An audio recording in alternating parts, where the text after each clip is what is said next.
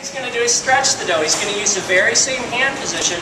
One hand is going to guide the dough and the other one is actually going to bring the dough to size. He's going to be making a 10-inch pizza today, and when he gets to the size he thinks it's going to be, you just put the screen over to make sure you're where you need to be, and you can see that he's done a really good job, even though it's only his second day on the job. Nicely done. So next he's going to pick up the dough and he's going to put it on the screen, and this is where we want to really make it take shape.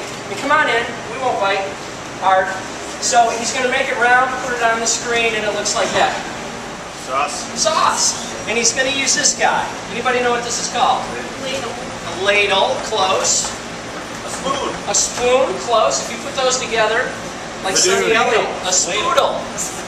And this particular utensil was actually designed by a Domino's Pizza store manager in the early 80s.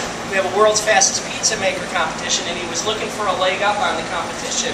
And he took a ladle and he pounded it out flat, and he found out that this really worked well to sauce. And since then we've made a lot of iterations on it. We've come up with some other ones, but this is the one that Jeff's going to be using today. And his goal is to get that sauce on in 3 swirls or less. Kind of like a spirograph. He's just going to go around in swirls. So there's 1, 2, 3, and give Jeff a big round of applause. So after he gets his sauce on, we're going to put the cheese on. Jeff's going to take the cheese, sprinkle it around, make sure you get the edges first, and then cover up. This is a global brand. And a brand is a promise of consistency, and we want to make sure that no matter where you get your pizza from, that it's the same Domino's pizza, whether it's in Michigan, whether it's in Baltimore or California. So portioning is very, very important for us to make sure that we're keeping consistency across the board. So Jeff's going to put exactly 3.5 ounces of cheese on there. And when it gets done, you're going to see that you can still see some sauce coming up through the cheese. So now if you went into a Domino's pizza store anywhere across the nation, you'd see posters across this wall, kind of like you see over there on that wall. And that's how our pizza makers know what portions to put on the pizzas.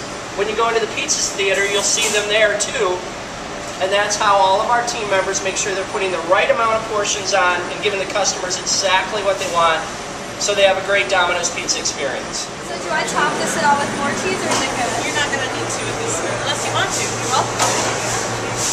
You're making a half sauce. Go ahead.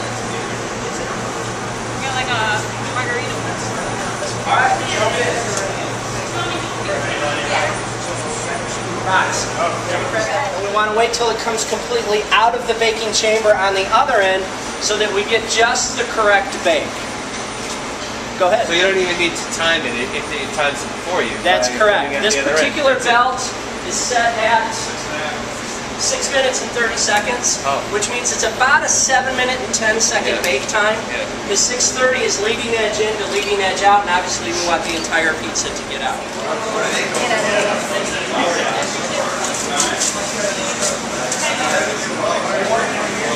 Set it down here. Take your pizza off the screen. Take this from you, bud. That one looks like center cut.